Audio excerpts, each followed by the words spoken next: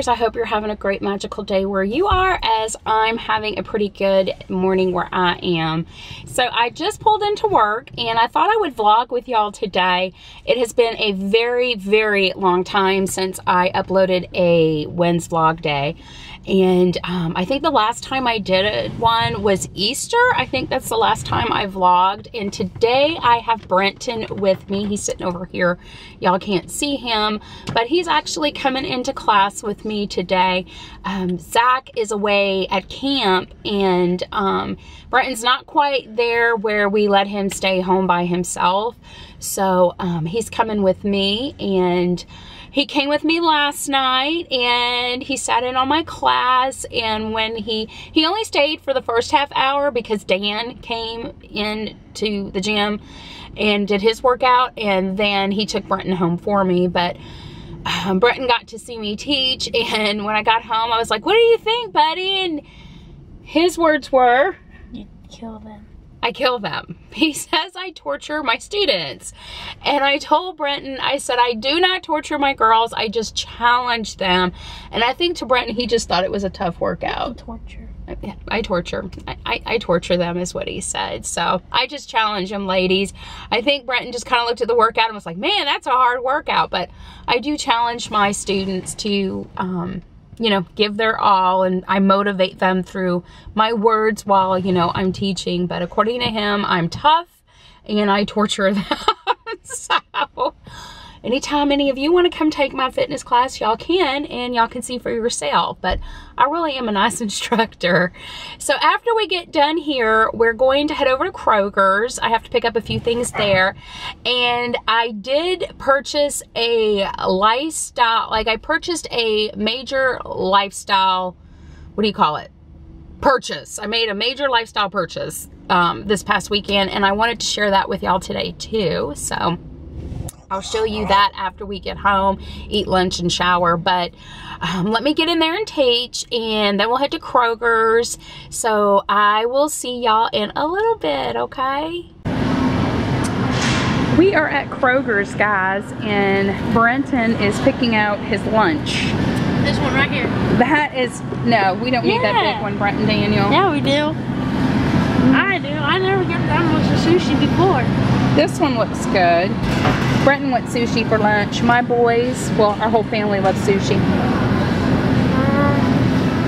How about this one? Yeah, that one looks good. Are you alright? Yeah, thank you. Got it. So which one did you get?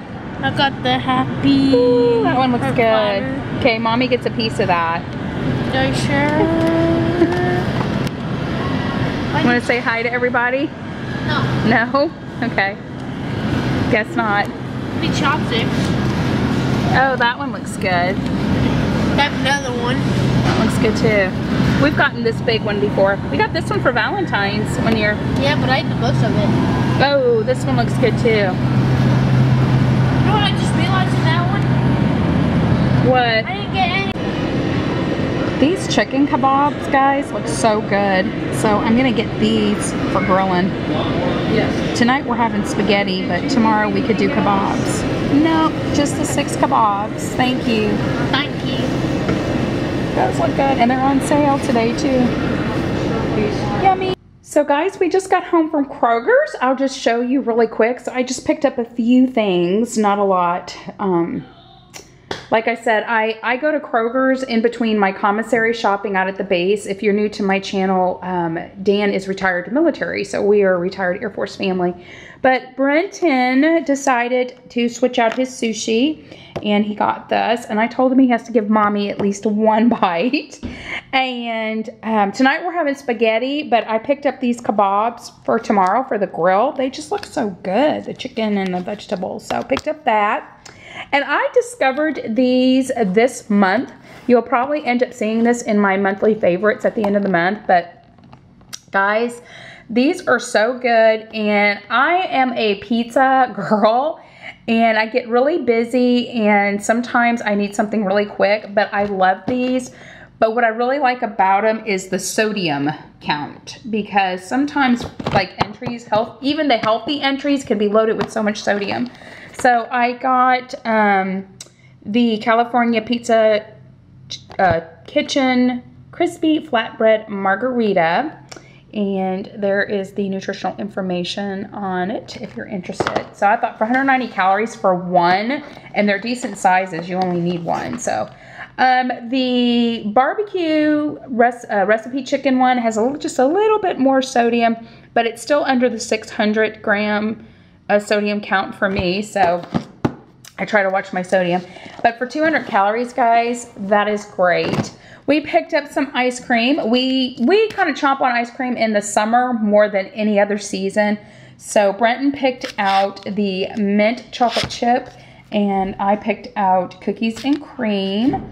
And yeah, we got that. So he's going to church camp next week, and he likes to put these in his lunches. So we picked up these, and we picked up 3 of those. So they're really good, and sometimes during the school year, I will pick these up for their lunches as well. Then we got some shrimp kebabs too, because I love seafood. And then Dan loves to grill vegetables on the grill, especially in the summer months.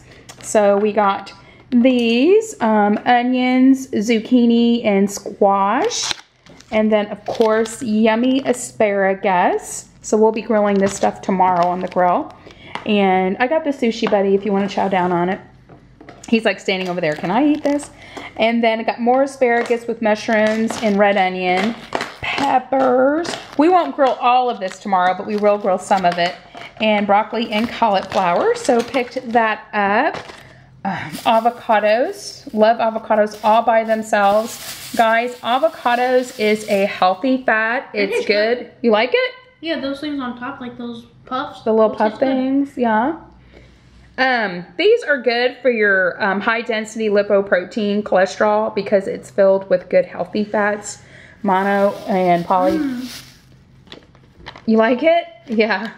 Okay, so pico. We love pico in our house. This is good just in a salad. It's also good if you're going to be marinating chicken or meat or anything like that on the grill. And then tonight we're having spaghetti. So I just picked up some garlic bread to throw in the oven with dinner. But I'm going to put all this away and make some lunch really quick. Yeah. So guys, I thought I would show you my lunch real quick. It's something I usually don't do, but I thought I'd share with you today. So I got some carrots, and I used just a little can of tuna. These are like the lunch size ones. And then I used what do I want to say, a 1.5 ounce of avocado, and I just kind of put my avocado in there. So in place of the mayonnaise, I use avocado in my tuna. And then I didn't put this today, but I wanted to show you just to kind of give you an idea. So sometimes when I make tuna, I will put a little bit of cranberries in there or chopped up grapes, and then I also sometimes put pecans or almonds in my tuna sandwich. It just depends on my caloric intake for the day, but I didn't do it today. And then if you're curious to know what kind of bread I use, I buy the double fiber. Now, I don't talk about nutrition too much on my channel, even though I'm a personal trainer and fitness instructor, but I do buy this bread because of the #1 ingredient right there, the word whole. The very first ingredient is whole, and then it's wheat flour. Sometimes breads will just say ingredients, and then it'll just say wheat flour. You got to be careful on that. You want your very first word to read whole. And I really like this bread because it's 90 calories a slice, and it's just a hearty bread. Sometimes you get those hearty, breads that have like, flax seeds and all kind of different seeds in them, and they're like 130 calories a slice, and you're like, oh my goodness, 260 calories just for your bread. But this one I like because it's 90 calories a slice. So, but that is my lunch. I'm gonna eat it, take a shower, and then I'm gonna show you the major purchase I bought. I'm back, guys. So I did a couple of chores around the house, and I managed to put myself together to look presentable to finish out today's video vlog. So I mentioned earlier that I made a big lifestyle purchase, and when you're talking about lifestyle, guys, lifestyle pertains to anything that is part of your lifestyle that you know, sparks your, your interest. Like for example, I love to exercise. It just also happens to be my job. And, you know, exercise is a part of my lifestyle. Doing Disney puzzles is a part of my lifestyle. Disney's a part of my lifestyle. And doing crafts is a part of my lifestyle. And I've shown y'all many times on my channel how I enjoy doing, you know, all types of crafts, especially making deco mesh wreaths and holiday wreaths, and how I decorate the house. And crafts is just a part of my lifestyle. So is cooking and baking and doing cakes and all that jazz. So for about, I want to say, probably since we got back from Disney, actually I had thought about making this purchase before we went to Disney World, okay, and I'm going to show you, I have the box right here, but I just wanted to talk to you a little bit about it. But before we went to Disney World, I had thought about making this purchase, and I kind of just put it on the back burner because we were heading off to Disney for our 25th wedding anniversary. And while I was in Disney, I noticed I was trying to look for certain merchandise and I couldn't find it. And I kind of got discouraged about that. And I was like, you know, well, I could just make it myself is what I thought. And then when I got home, I kind of thought more and more about it. So I made a purchase, and guys, I know you're like, Rachel, just show us, but I just want to kind of explain myself. When I decided to buy this, how can I put it? I am very intimidated by what I bought, okay? Yes, it is an object, and believe it or not, objects can intimidate you, okay? Young kids get intimidated by roller coasters all the time, and it's an object. But I'm a little fearful of this item that I bought. I'm definitely intimidated by it. We bought it on Sunday, and guys, I didn't open it up till Wednesday. I just like sat it in literally the corner, and I kind of like would just go by and stare at it and walk away and go stare at it and walk away. And Dan was like, well, you gotta open it, honey, because you gotta make sure it works, right? And I was like, I know, but I was even nervous to open it because it intimidates me.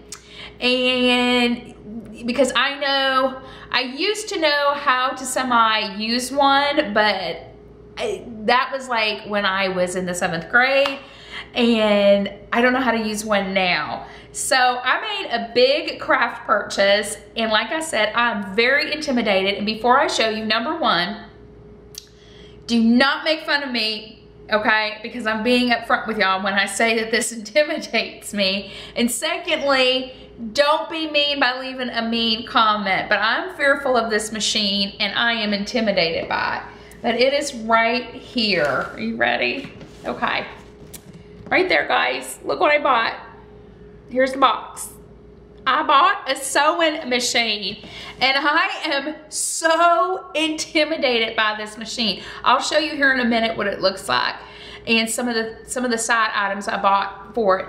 But guys, I am super, super intimidated by it, and I'm gonna tell you why. Because when I was in the 7th grade, I took home economics, so our final project was to make an apron. So I learned how to thread a sewing machine, I learned how to use a sewing machine, and I even made an apron, and I got an A in home economics.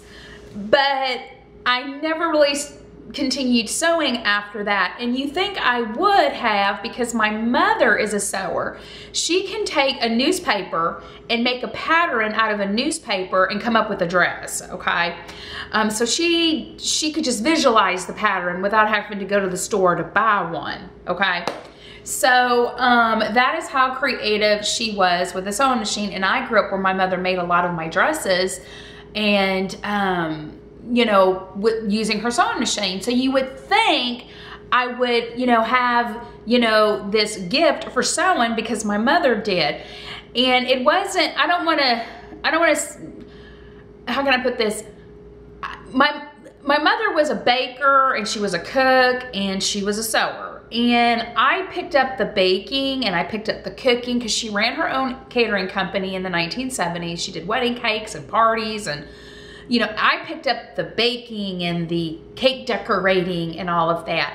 But not to say anything negative about my mother, it's just that sewing wasn't like instilled in me. It's like that part of it wasn't fostered into me. I don't know why. Maybe because I wasn't like, you know, show me, you know, I don't know. All I know is I have a mother that can sew, but I can't. And it's something that a couple of years ago I thought about doing, but then I was like, no.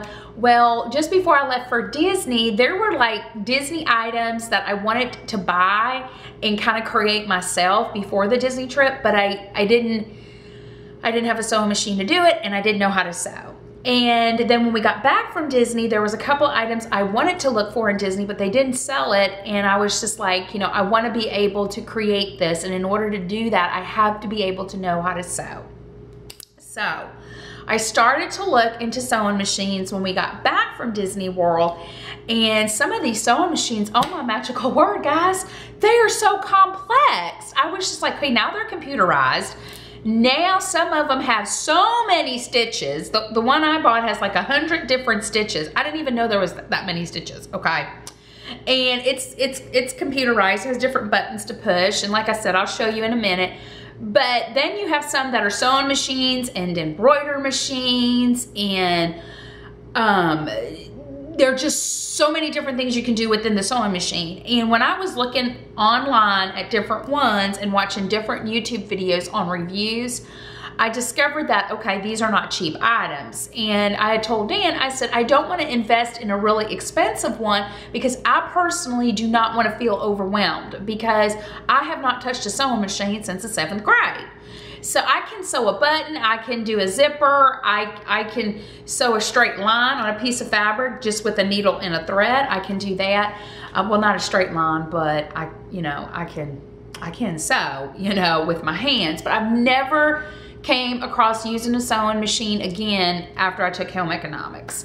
So I told Dan I don't want to really invest in a really expensive machine, because I'm what you call a beginner, and I don't want a machine that's going to overwhelm me, because I am already intimidated by this one, and I get the impression that it's a basic one. I don't know enough about sewing machines to know, but this one I found on sale, and that was a big plus. So Dan was like, well, just keep looking around, and once you find one that you think you like, you know, let me know, and you know, we'll go and get it. So he was very supportive in the fact that I wanted to attempt this new hobby and incorporate this into my crafts, you know. So that's why I call it a lifestyle purchase, because I'm incorporating it into my craft world, which is part of my lifestyle.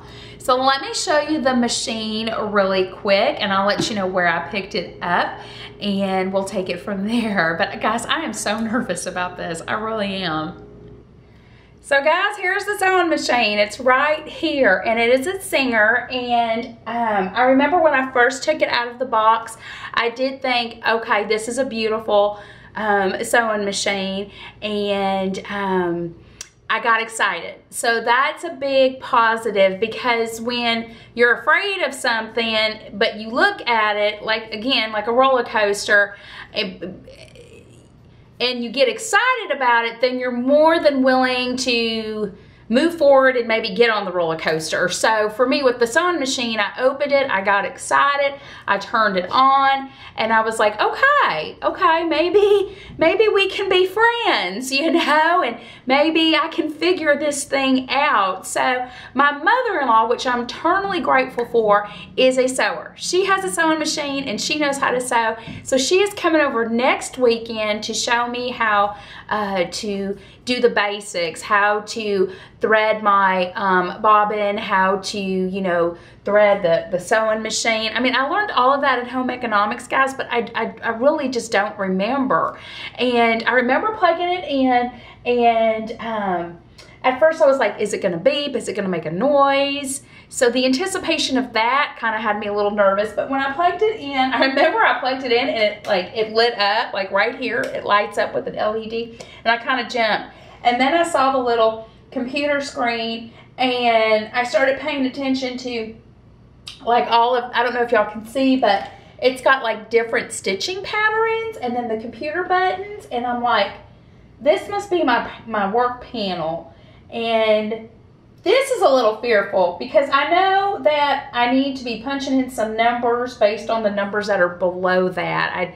I don't know what I'm supposed to do. I just know that this is relevant and it's very important and I need to know how to use this. So thank goodness this came with a DVD for me to watch because I am such, it says Ready, Set, Sew DVD because I am a beginner. Now, excuse me, like I said, I wanted to look for a sewing machine that I didn't invest a lot of money in because I'm not a novice, you know, a novice sewer. I am totally beginner. So to invest in a really expensive machine, then it must mean that it does a lot of stuff. And at that point, it could be too complex for me and I get discouraged. So I wanted to find something that was kind of basic, I guess. And I know this said that it has, you know, like 100 stitches. I'll be honest with y'all, I didn't know there was like 100+ stitches. And I'm like, there is? Okay. Shows you how much I know. So on Tuesday mornings, I got an ad. It came the first week of June, and the ad started June the 4th. But I did not look at it until the week, the Sunday, June 11th. I had kind of like piled up my coupons and my ads in the kitchen. I was like, okay, I really need to look through these. And wouldn't you know it, at Tuesday mornings, look guys, ta-da! Right there on the front cover was an ad for a sewing machine, and it was $339 at the regular store, but at Tuesday mornings it was $169. And if you're not familiar with Tuesday mornings, it's kind of like, you know, the website overstock.com. That's kind of like how Tuesday mornings is. When stores get overstocked on merchandise, or they're maybe going to be discontinuing a certain merchandise, places like Tuesday mornings will get it. It's a little different than Big Lots in the fact that I've gone in there before and I have found great stuff from, you know, Macy's and Dillard's and Nordstrom's and even Marcus. I've even found the brand Sonoma, which is Kohl's.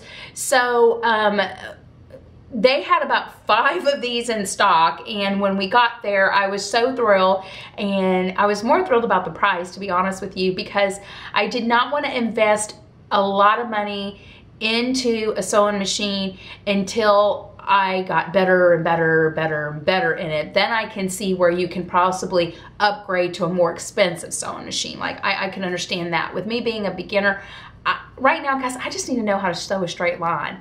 Let alone, I need to know how to thread my machine, work my bobbin, and the whole bit. So, what inspired me to buy this? Just before we left for Disney, I went to the Disney Park app and I was looking over some things and I couldn't find what I was looking for. And I said, well, you know, I bet you when I get to Disney, I can find it. We all know I like to wear hair bows, okay? And they inspire me, especially polka dotted hair bows. When we went to Disney in 2015, I found this chunky bow, okay? As you can see, it's chunky and it's stuffed and it's polka dotted, and I loved it. And I wear it a lot in my hair, okay? I love this, you know, rubber band bow. When we went to Disney, I was looking for more of those, but in different colors. And what I want is, I want this bow, okay, by itself, sold in Disney, and, you know, Minnie Mouse themed, whether it's multiple, you know, different color bows with polka dots on it or Minnie Mouse on it. I couldn't find anything other than this one again that was really chunky and fluffy. And I told Dan, I said, why don't they make these? Like, I don't get it. People would buy it, right? And he's like, well, you know, you should think about maybe just making them yourself.